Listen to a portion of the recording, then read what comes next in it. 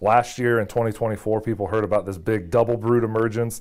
It was all the talk of the bug world from like January until July.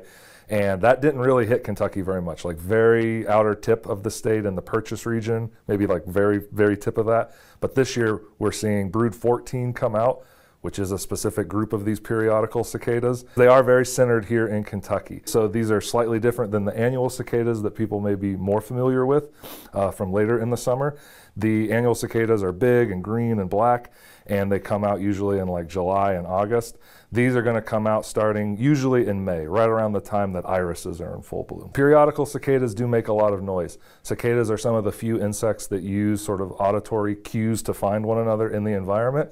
So when cicadas are singing their song, that is a male cicada who's trying to recruit either other males to his tree because he's like, this is the best tree, dudes. We can start a band here. All his friends to come That's over. right, exactly. Yeah. And then once they're all together, they sing in a big chorus. That attracts the females to the tree. Then they pair off and sing courtship songs to the female. And then if she accepts, she'll click her wings at him. She can't actually sing,